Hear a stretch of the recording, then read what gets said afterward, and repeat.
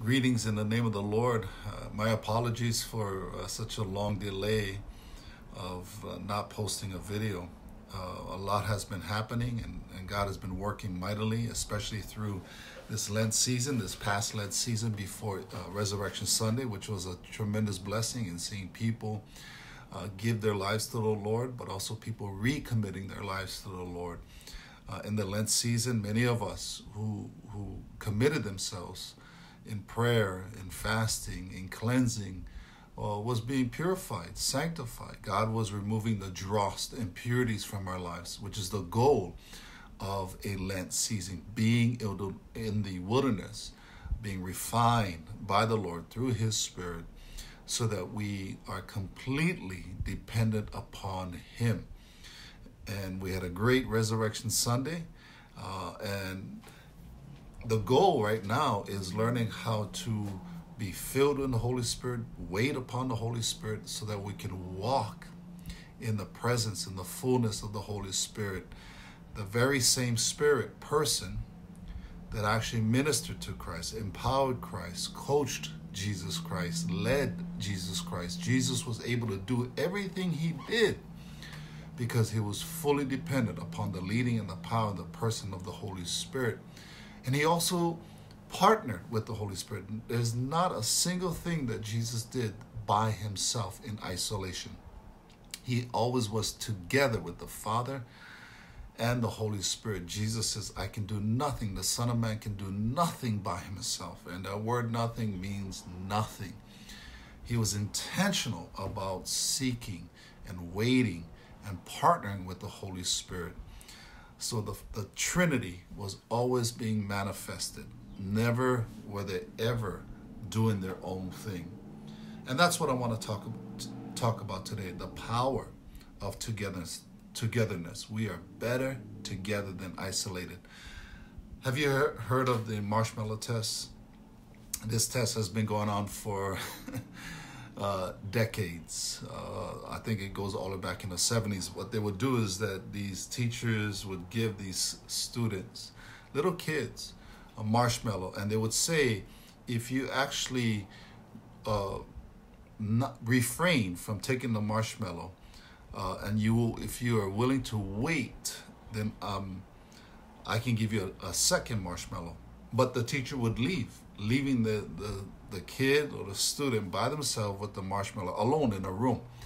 And so the video captures the kids waiting, playing with it, smelling it, and then just, ultimately consuming the marshmallow.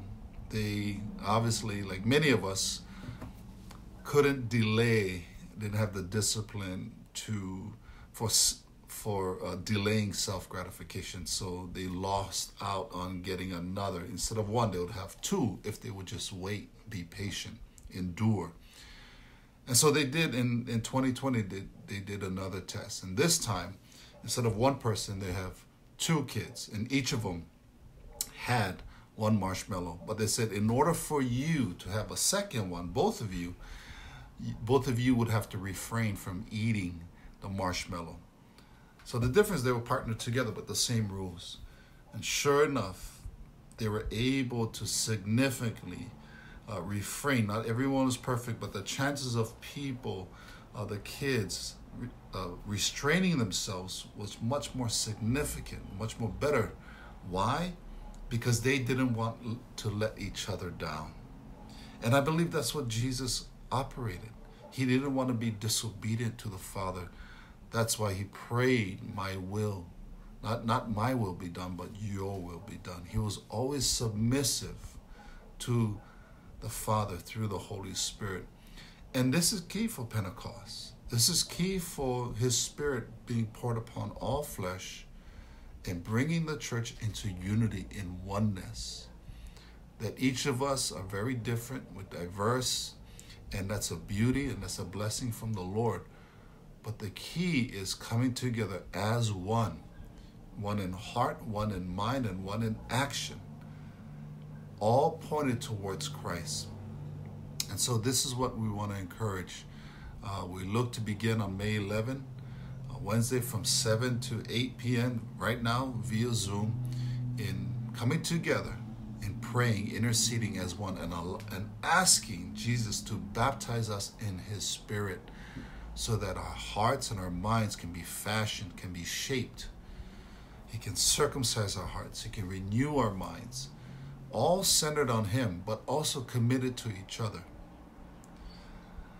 One of the biggest things I don't want to do is let people down. I'm not perfect. But man, letting somebody down is probably the most painful thing, the things that would grieve me the most if I let down my wife, my kids, and obviously the people, the flock of God. And this is what God develops in us, is to practice self-restraint. Each of us is better. The group is better. The church is better. Community, families. A nation is better when we learn how to be interdependent, interconnected, rather than independent and disconnected. So I pray that the Lord would minister to all of us, not just myself or not just you, but all of us, so that we be one with the Lord and be one with each other to receive the fulfillment of God's plans and purposes through all of our lives and all of our families, all throughout Hawaii and beyond. May the Lord bless you.